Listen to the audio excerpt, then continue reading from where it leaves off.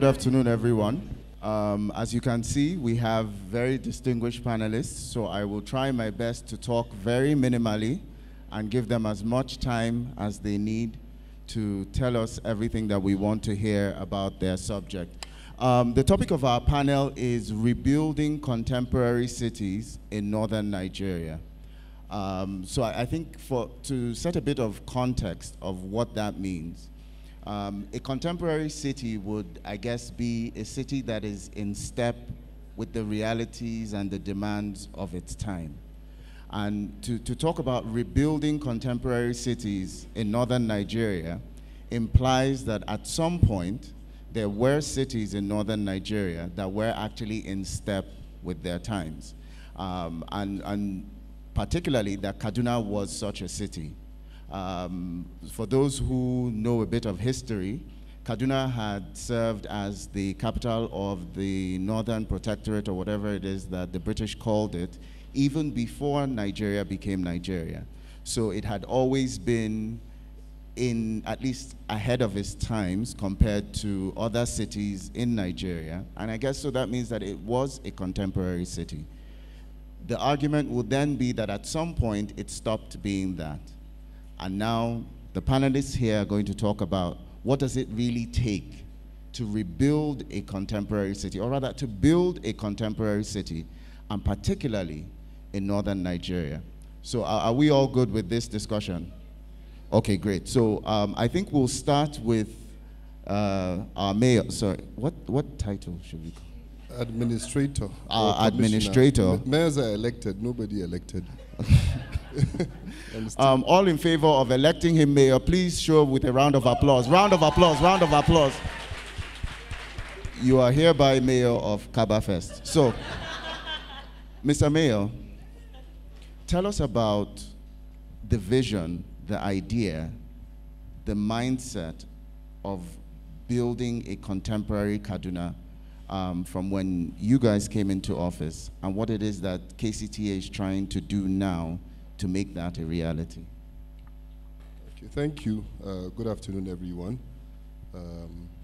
Like you rightly mentioned in your introduction, Kaduna has been a planned city for a long time, unlike many other cities across Nigeria.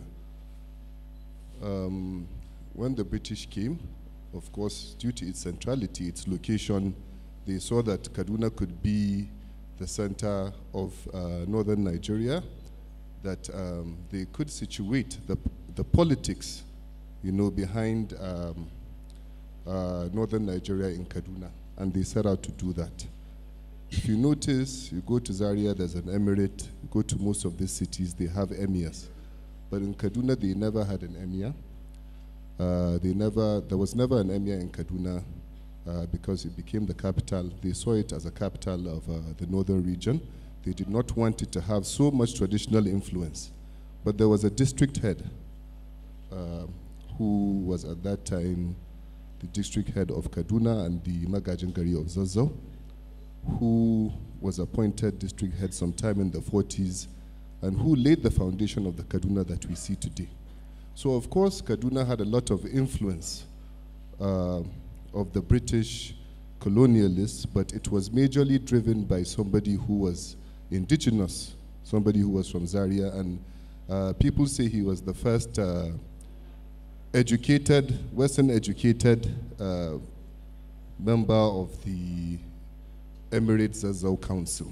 That's the Magajingari. He planned a lot of what you see today as Kaduna, like Doka, Ungwan Sanusi. Doka is just south of this location. It is where the market is. If you look at the grid-like design of the streets, you will know that it just did not come about compared to somewhere like Ungwarimi or Malali, that today is seen as the better part of Kaduna. Places like Ungwan Sanusi were planned. Tudunwada was also planned very well. It wasn't up until 1967, under the leadership of General Hassan Usman Katsina, who was then the governor of the northern region, that another master plan was rolled out. This time around, primarily to capture the industrial sites, because Kaduna was fast becoming an industrial city. In the words of some people, who are becoming the Manchester of Nigeria. And he took advantage of that and invited a British firm called Max Lock to come and build on that plan.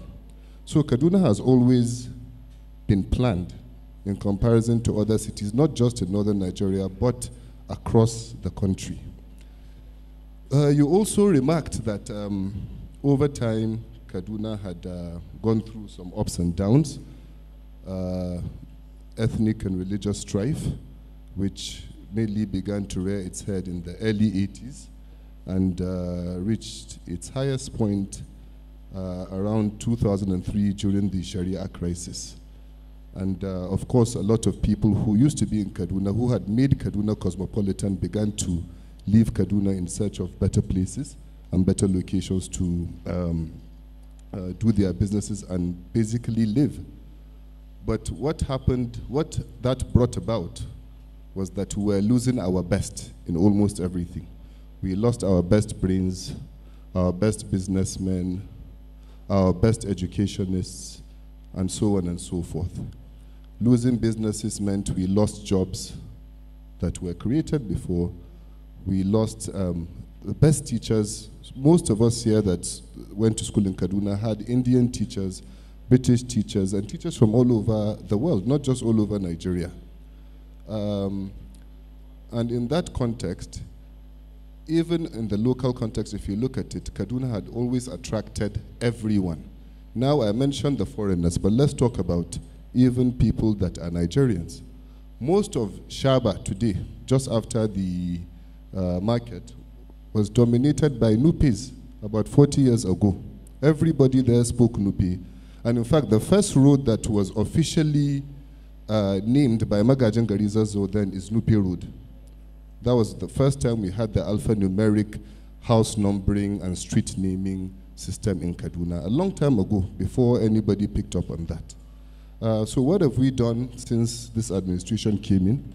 Is to look at those parts that were missing. How were we going to get back all those things that had gone because of the strife, the religious and ethnic issues that we had, that had bedeviled the state and the city? First of all, you need to get investors. People like Mira today are here, and if you see the kind of staff that she has a lot of local staff, but people that interact with her at the highest level are not necessarily Nigerian or indigenous, and they visit. Oh, I'm in Kaduna. Somebody just seen that Mira today, somebody who does not look Nigerian, but is Nigerian in every way, is in Kaduna, and she has a farm in Kaduna. No one has kidnapped her, and things like that. Those sort of things began to, people started asking, what is happening? How come Mira is in Kaduna? How come Olam is in Kaduna? When we first told people that Olam was coming to Kaduna, they didn't believe us. They said, who would go to Kaduna and set up the largest hatchery and feed mill in sub-Saharan Africa where all these things are happening? But because they saw people need to have hope in something. They saw what this administration represented, they saw what they wanted to do, and people began to have belief in what was happening in Kaduna. They saw the governor as somebody who would do whatever he said he would do, who would just not talk about things but would actually follow up and do them. And those things, he started putting all those structures in place, and people saw the opportunities, because the opportunities have always been there. And they saw that he had created an atmosphere, an enabling environment for these things to thrive. In addition to the fact that Kaduna was, as a city, was becoming more peaceful. Most of the issues we were having in terms of security were outside of the city. Most of the crises that we have had in the city of Kaduna, we haven't had any of them, I think, in the last 8 years, maybe even in the last 10 years. And people have started noticing these things and said, we're going there because there's also somebody who has a vision that we want to now partner with and come collaborate with to bring Kaduna back to what it used to be. Thank you very much, Hafiz.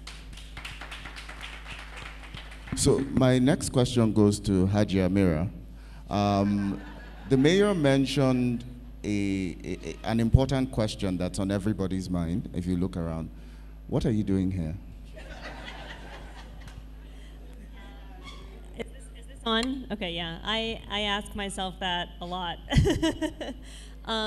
So, you know, I'm not obviously from Nigeria, but I've been living here for 12 years now. Came to Nigeria to work for a nonprofit, really saw a lot of ways that I thought would be more impactful to sort of bring change and, you know, make things better for people through for-profit means. So I quit my job. I went back to business school in the US, and then in 2014, I moved to Nigeria a second time to start Tomato Joss, which has actually never been in Joss, and Her Excellency reminded me that, you know, she's still waiting for me to change the name to Tomato Kaduna. We're working on a sub-brand. You know, Tomato Joss has like the branding, right? It's got the ring, you know, the flavor song and everything. So, you know, I guess I wanted to create something. I wanted to build something that would make a difference, that would enrich people, that would give people agency and give people power, and let them make their own decisions about what they think is best for them.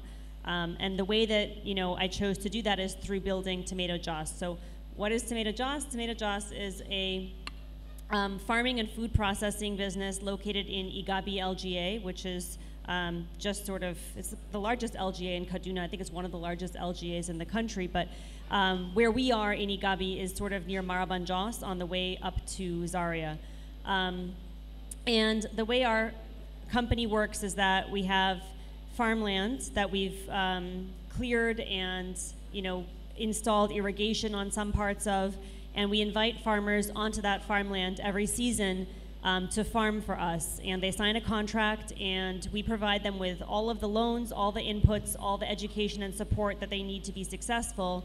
And at the end of the season, they pay us back in kind. So through either maize or through tomatoes, depending on what season we're in. With the maize, or the grains, we just sell those to the likes of Olam or FMN or, you know, other feed mills. With the tomatoes, we use those tomatoes in our factory to produce what I would argue is the best and the only local sachet tomato in Nigeria. So why are we in Kaduna? I mean, we're in Kaduna because basically I wanted to work in an environment where I would just get the basics, right? You know, we're not looking for contracts. We're not looking for any of that stuff, right? We literally just want a place where we can run our business, work with farmers, and make a product. And, you know, the Kaduna State government really committed that to us. They said, look, we want your, you know, your eventual tax revenues, right, when you guys become profitable, and we want, you know, you to create jobs, and we'll give you the environment that you need to be successful, and then we'll just let you run and let you be successful. And that's really been awesome for us. And, you know, we've definitely attracted folks from other parts of the country. My newest employee is here. She just moved from Lagos, and she was kind of like, Kaduna, really? But I told her to come to this book festival today so she can see that there is more to Kaduna than, you know, just what you read in the news. And yeah, I'm excited about this panel. I'm excited to talk about, you know, what I think makes for, you know, a great city and how we can all help Kaduna to get there. Thank you very much. And Sanusi, I think everyone knows, or most people here know, that you are the original tech bro of Kaduna. Why Kaduna? Why would a tech bro as advanced as you are, at almost what would seem like the peak of your career, look around and say, oh, okay, let me head to Kaduna? That's a good question. So I mean, I think all the reasons they said are valid. When I was thinking about setting up, I was thinking about, you know, a place that would that had like a lot of space for growth, but also had like access to market and the infrastructure that was necessary, and Kaduna sort of just ticked all those boxes. Kaduna has, I mean, I lived in Lagos for a while, and If you've lived there, I'm not going to explain what it means to live there. But being able to wake up and dash across the city for a meeting in 10, 15 minutes, huge thing. And then there were other things. So Kaduna is close to 2 underserved markets for everything, not just tech, right? So Abuja, is close, Kano is close, Lagos is a flight away. That made sense to me. The basic infrastructure was there. There's a lot of talent. Kaduna actually has a history of producing some of the most outstanding talent just over time. And this is not just in, and this is not just in technology, like in things like entertainment and stuff like that. It's always had that sort of talent. Something about the air, I don't know what it is, helps people really excel. So, those sort of were like the things I was looking at, and I saw this tremendous opportunity to basically replicate myself, which is the original idea. When we started Colab, and the people who know like really early, it was just an experiment. It was, and the experiment was simple. Like, is it possible to build world-class talent and world-class companies from Kaduna? Like, and that was the thesis, 6 years ago, and we're happy to say yes, it's very possible. How so? How so? I mean, I think we want to know what has success looked like for you. Okay, what does success look like for us? I mean, in the time we've been here, we've incubated a couple of companies. One of them is called Sudo. They do card issuing infrastructure. They're probably the most popular one because they were on the news for raising close to $4 million in investment recently. There's Schoolmo, also based in Kaduna, that serves over 120,000 students in Nigeria. There are a bunch of them. There's Payan processes over ₦1 billion every month.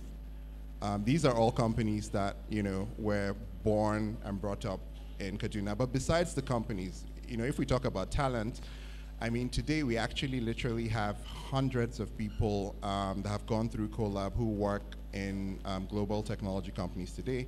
We have people living in Kaduna today who work at Microsoft. We have people at Paxful.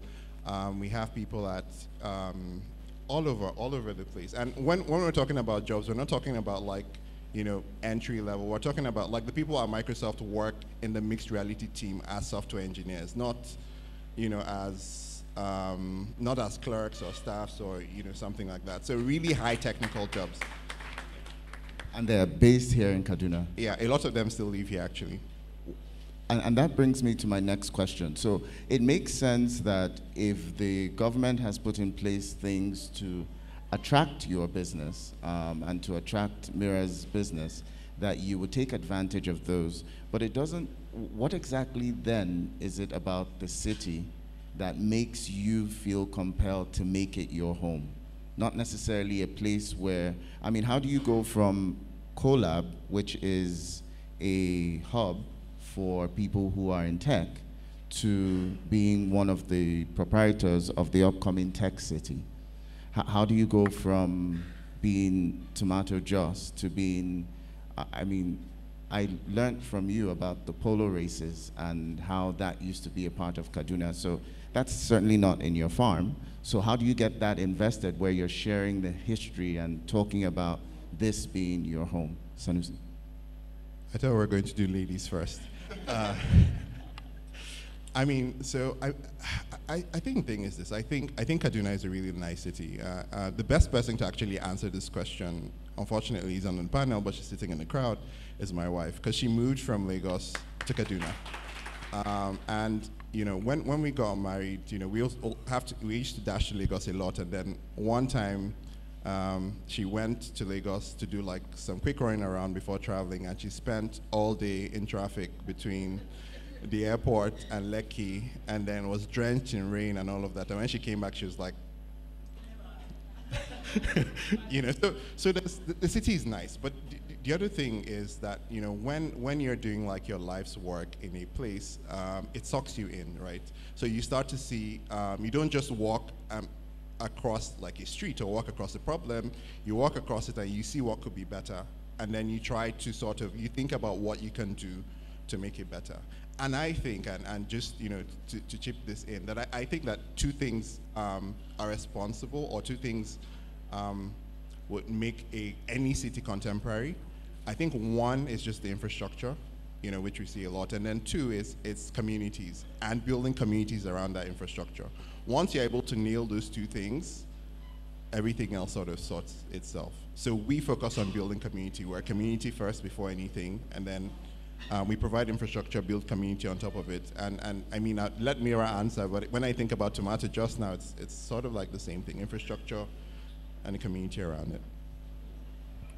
Yeah, thanks. I think, I guess I'll answer the question a little bit differently first and then sort of loop it back in. But when I think about sort of like cities that stand out in the world, right, it's like I usually have something that I can immediately associate with that city. So if I think about LA, I'm like, oh, Hollywood and the film industry. If I think about Milan, I'm like, oh, fashion and whatever, high fancy Italian cars. If I think about London, I think about, okay, Big Ben and the finance capital of the world.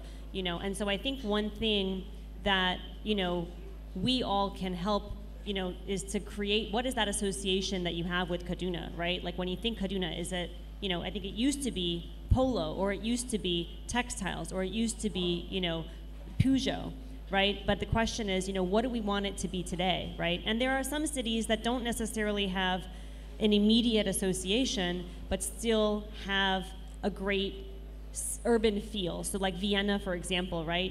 You might not necessarily think, oh, like I know exactly what it is, but it always makes the top city in the world lists, right? And a big part of that is the infrastructure, right? The roads are good, the streets are cute, there's not a lot of pollution, there's like things for people to do, there's ways for people to interact with the city. And so I think that like things like this, and I apologize to the organizers for always, I was actually in the market this morning and I was like talking to distributors and like going around and trying to like take sachets out of cartons and like display them this morning. So it's not all glamour. When I say I'm busy, I'm like actually like out there doing, doing the needful and trying to just make my company work. But, it's like those are the kinds of things, right, that we can create, right? Okay, can you create these cute little, okay, Barnawa is known for this. And, oh, if you go up here, there's this neighborhood that's like this, right? Like, I think the ability sort of to create those communities and promote those communities and, give the people that are in there a chance to sort of like organically create a vibe, that's what's attractive to people, right? And so I think that's a big part of it too. From Tomato Joss, like our company and factory and farm are not in Kaduna town. So, we've definitely done a lot in terms of creating community around Kangimi village, rehabilitating schools and things like that. But I think from what I think about more is, my employees, right? And what are the neighborhoods that they want to live in and why, right? And how do we create more neighborhoods that people want to live in, that people feel, excited about, oh, there's things to do here, and, I don't know, just create that community like Sanusi was saying. That's sort of my take on it. Thank you. So I'll come to you, Hafiz. In all of this development, in all of these big ideas, what do you say to the argument that there is an elitist twist to it, in the sense that while we're attracting the best minds from around the world, what happens to those people who are here, who don't necessarily understand what's going on, who, there's generations between when this contemporary city we're talking about happened, and now that there's a process of recreating that, and they seem to not, all they see are, I guess we'll call them the side effects of this process. How do you sell this idea to those people? You are right, and for us policymakers, it's something we always have to think of every day and explain every day, but we can't get everybody to agree with us. But this is also the disadvantage of leapfrogging. You've heard of leapfrogging, where you move from like 2 to almost 10 because you missed all those steps when you were supposed to take them. Because people, of course, they are very discerning. If you are growing at a small pace or at a slow pace, they are able to catch up with you. But when you are faced with the option, the only option being that you have to leapfrog, and then you do that, there are many people that won't follow you. And then you are now forced to explain to them. But it's not in everything that we do that we actually leave out a number of these people that you mentioned. If you go to Tomato Jos, sorry to come back to you, but the people that she works with, the people that extract value out of her business being in Kaduna, they are not in this hall. They are local farmers who earn 50,000 naira a month. But they are beneficiaries of our program. Without that Tomato Jos in that community, they probably wouldn't be able to earn that amount of money. There are also people, for example, who supply raw materials to Olam. Just last week, because of the upcoming Card Invest, we've had to start asking them, where are these farmers that you buy? And we do this every year.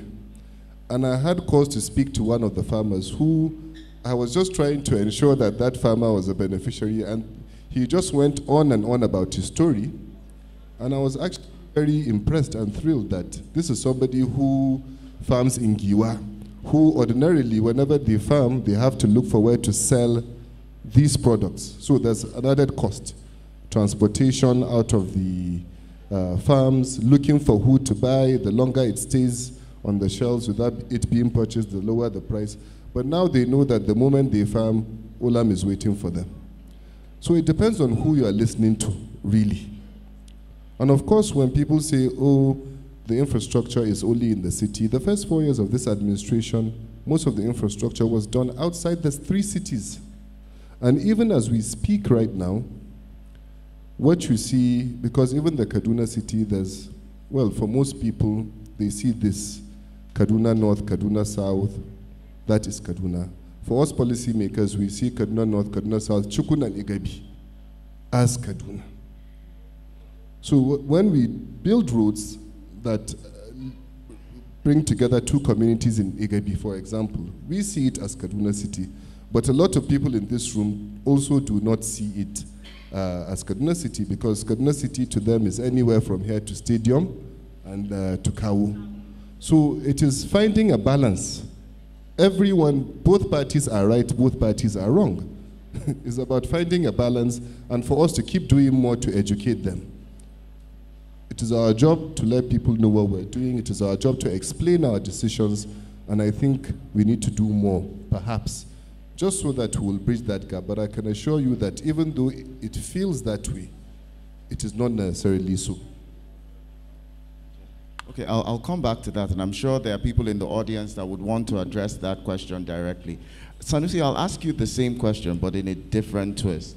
When talking about a tech city and tech hub, you're bringing an idea that is not necessarily a mass appeal idea. I mean, how do you have an entire city that has tech as part of its concept? How do you educate a population about a notion that is supposed to become part of their identity?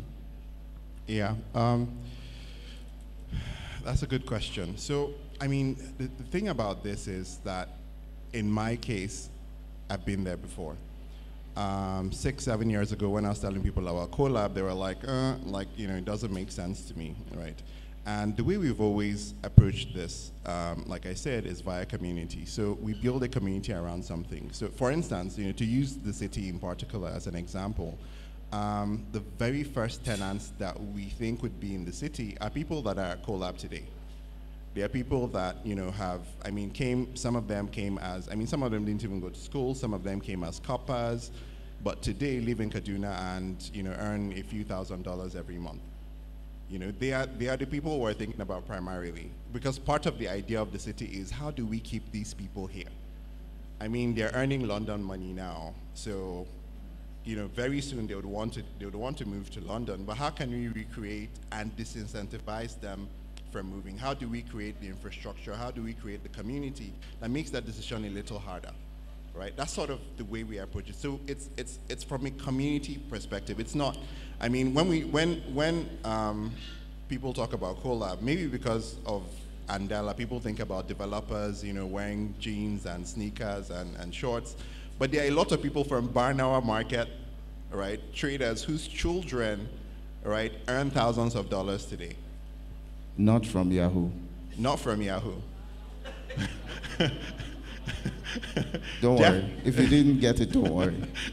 From writing code, from doing product design, from doing data science. It's literally, collab is open. Like the doors are open, literally, right? And we work on that level. So we create movement first, then you move the movement to the infrastructure. The infrastructure itself, you know, isn't very useful if no activity, if there are no people. People are the most important component. So we focus on people. We focus on, like, we think about like what their aspirations are. We try to get them to see the bigger picture. We try to get them to buy in.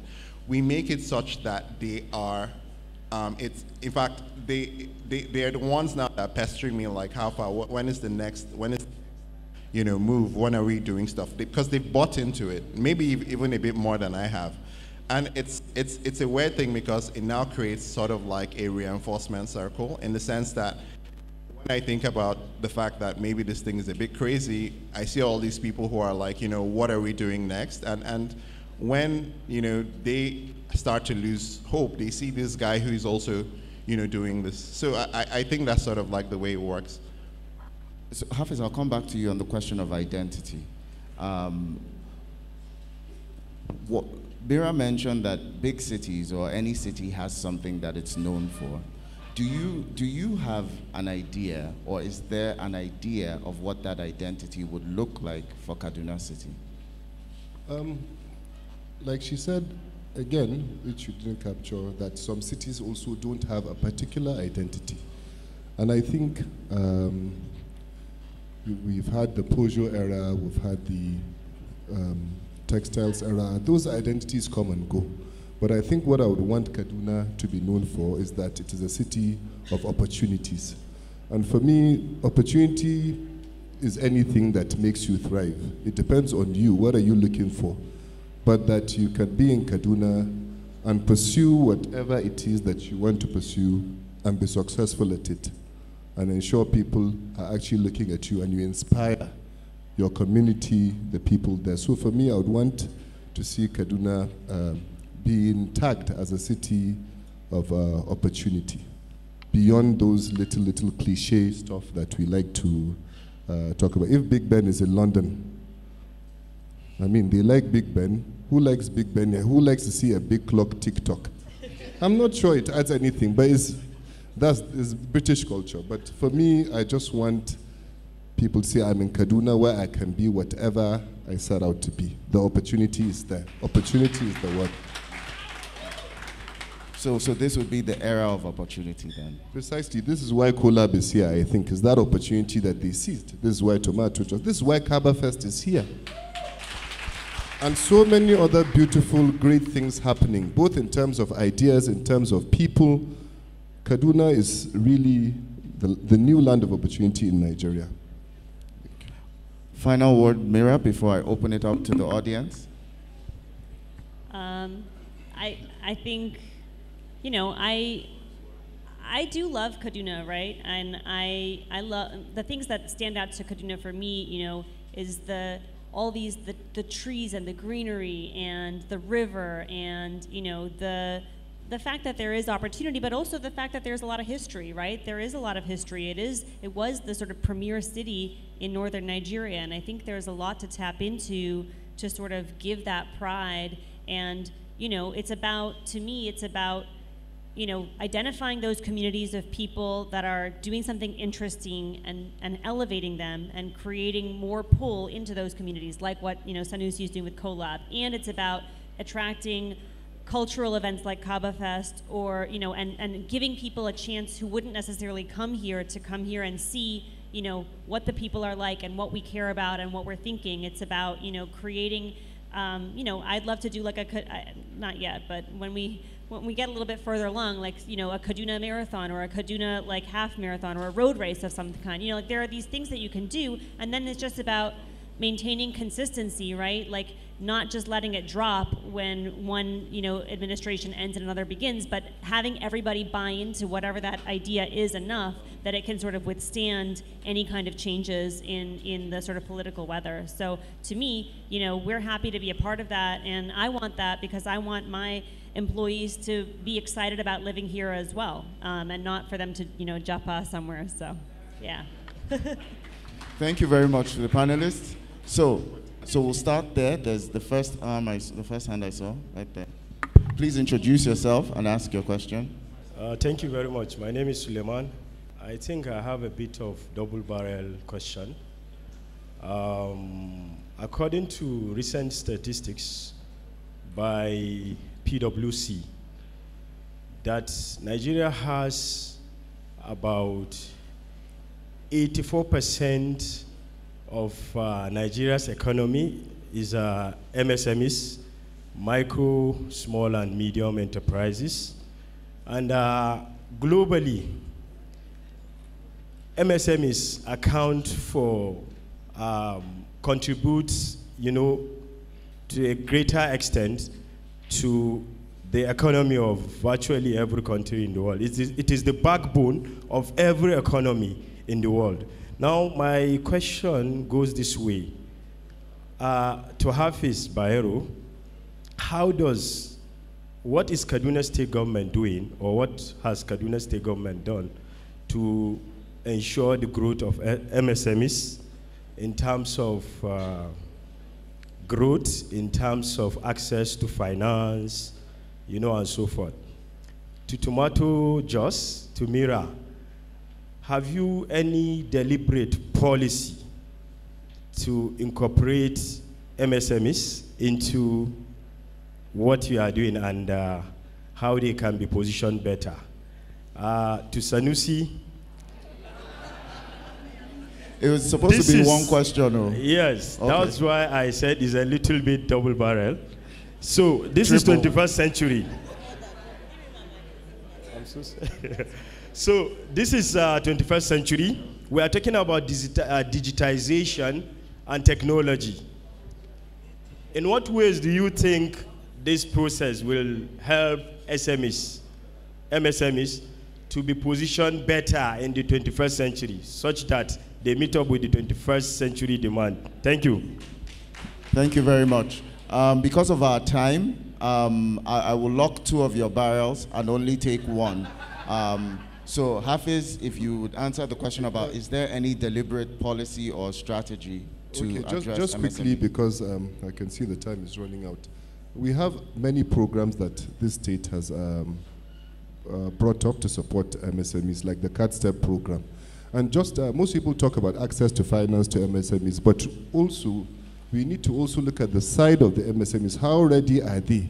Most MSMEs, and I'm not trying to say they are not, but money will not come and meet you in your house. You know, how willing are they to learn about regulations? How willing are they to go to NAFDAC? How willing are they to go to SON and see that, okay, this is what is required for me to get to this level, even before the time of accessing finance. And it's just not about accessing finance, you know, when people talk about SMEs. Even these linkages that we are creating, there is somebody who supplies maybe fertilizer to her that is indigenous in Kaduna. Because of the presence of this sort of business, they will supply that fertilizer. There are people that maybe supply computer products to him. They are also MSMEs, but because of this large, so it's also being able to look at all these large-scale investors and create linkages for them locally, because there is no single person that can come to a state or to a city and have everything they require. I just spoke about Olam getting all its feed raw materials from villages in Giwa and Liri. So they are also MSMEs. They are not formalized, but they are MSMEs. Thank you. Thank you. The gentleman with the glasses. Thank you very much, Joseph. My name is Ismaila Awal, and I'm from Kano. And to quickly address a misinformation said by you, I think before 2015, there was no time in history where Kaduna is better than Kano, even when Kaduna was the head of Northern Protectorate. Maybe in 2015, election come, Kaduna got Mala Nasir Rufai, and very unlucky for us, we had what we have. I would like to direct my question also to Mala Hafiz Bayero. I've been religiously following the activities of Kaduna State government, and I think I even know better what Kaduna State is doing than Kano because of the wonderful job you are doing. I would like to say thank you to Hafiz and all the young people there. My question is this: what if today or tomorrow, maybe after 2023, Mala Nasir Rufai is not going to be the governor of Kaduna State? What measures do you put in place as a government to make sure, yes, for sustainability? Thank you very much. Okay, before you answer the question, so the question is, what's the plan for sustainability? I'll take the lady behind the screen. There's a lady behind the screen. Yeah. No, she's No, there. yes. Good afternoon, everyone. My name is Fatia Abubakar. I had a question about rebuilding the cosmopolitan cities, just like the title had. There are a lot of young people who are interested and have ideas and would like to join young people like you in government to help you rebuild those cities. So what are ways in which young people can collaborate with you with designs, with architecture, with art? How do we as people who are non-indigenous as well as indigenous of Kaduna merge with you to rebuild those cosmopolitan cities? Thank you. All right, I think I've taken two from this side. I will take one more question from the gentleman over there. Yes. I'm finally lucky after many trials. My name is Sanusi Ibrahim, and you know, anytime anyone is having conversations around building cosmopolitan cities, of course what comes first is the issue of funding. So I want to know, since this is a live performance, I want to know from the state government, this question is particularly to Hafiz Bayero, on the unique things that Kaduna did on how they funded this project and how they were able to build this beauty within just 7 years. Because so many state governments make it as an excuse that there is limited resources. So how did Kaduna do this in just these years? All right, so I'll combine all the questions into one. For all the other questions, please just write them down and send them. I don't know what you'll do with them, but our time is up. So Hafiz, there are two questions directed at you. How do we sustain what is going on in Kaduna, and how can it be scaled up to other parts of northern Nigeria? I think that's the essence of the two questions that have been asked. And how could we include more young people in the process? You have 2 minutes exactly to answer the question. Wow, okay, so how do we sustain this? First of all, I must say, I'm not the governor, but I'll tell the governor that you asked this. But I've heard him answer this question a few times, and we've given a lot of young people opportunity. Again, the word opportunity in Kaduna. What they've made out of it is their own. We have, I can see Khalil there, I can see Hannah. I was also young when I joined this government. I'm an old person now. Somebody asked me, why, said, I didn't see your name on the APC youth. There's some APC youth program going on. I'm 35. 35-year-olds are no longer young people. Please leave it for 28 and below. But at the same time, we have so many. You saw Tama, who was fantastic, the panel before this. There are so many. I don't want to. Dolapo is here, Yemi is here, Aaron is here. Aaron works with me. He's the chief sufferer of KCTA. There are so many brilliant people. Honestly, it's about giving them the opportunity. And in this government has shown that we are willing to trust and give young people opportunity and guide them, not just throw them in there, to not just mentor them, but to make them mentors in such a short time so they can mentor those younger than them. And we keep producing young people. What's the second question? How do we scale it up? Like I said, in Kaduna, almost everybody today that is heading an MDA, well, take out the ministries, let's say departments and agencies, they are mostly below 40. And I'm very sure in the next 2 years they will be below 35. It's a natural thing. The governor has already put that in motion, and I don't see anything stopping it. All of you here, if you're interested in public service, try and get into government. There are many opportunities, and very soon you will be the one sitting here, not me. Thank you.